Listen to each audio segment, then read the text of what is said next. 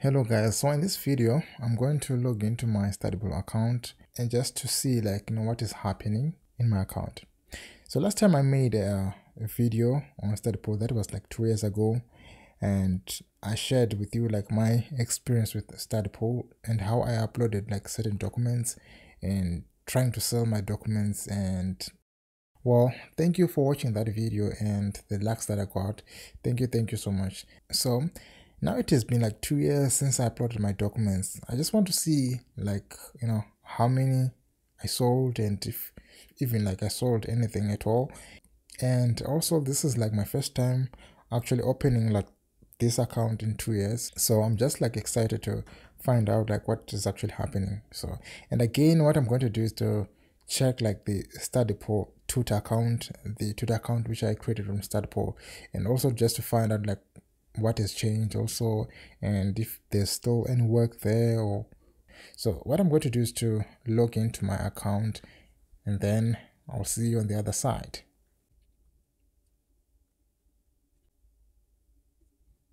Now we are inside the account. So as you can see, I have two notifications here, and I don't know what they're all about, what is happening. So let me just scroll down just to see. Oh, there's nothing. So let me just open these notifications and just to see what is this thing, what is it all about. So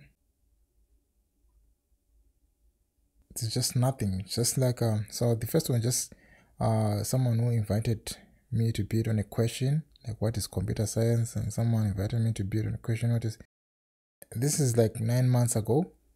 So what I'm going to do right now, we're going to check the documents, how much I sold for the past, I don't know, 2 years, right? So to do that, we have to go to uploads right here. That's where we will see the figures.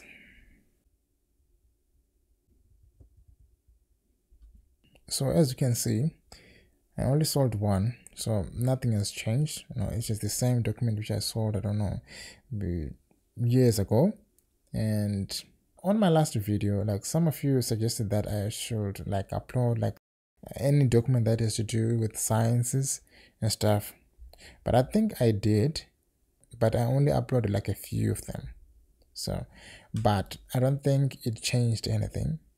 I don't know, maybe I should delete some of these, but I don't think you can delete them. So I think when it is gone, it is gone.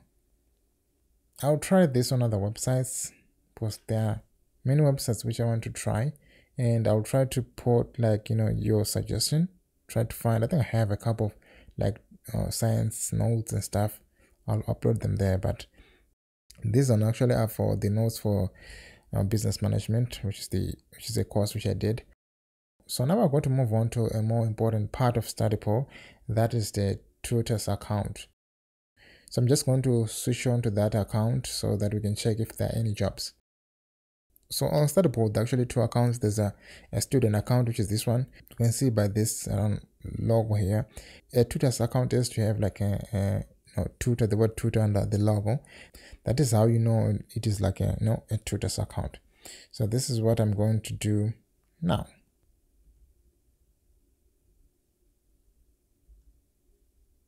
So this is my profile account, which is for a tutor. As you can see, there's a tutor word under the logo. So my internet is a little bit slow today. I don't know why, it's just slow. So to answer questions like student questions, you have to come here. I think yes, that's where you outsource questions. If you have questions that you need some help with, you can outsource them so that other StudyPool tutors can answer them for you. This is your balance, for your overall balance, whether it's for the documents that you sold and for the questions that you've answered on your tutor's profile. So if you want to answer students' questions, which is basically where the work is, you have to come right here.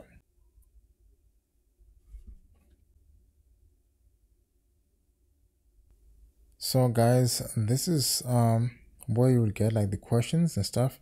So this is basically where you can bid for the questions and get the job. So you have to bid first, then if you win the bid, then you get to the job. But the boring thing about this, as you can see, there are many people bidding for the same job. So the chances of you winning like a job are slim. That is why like StudyPool sucks. I wouldn't recommend anybody to come here. So this is it, guys. It's a StudyPool. Let's just try to open some of these options so that you can see like what's on there.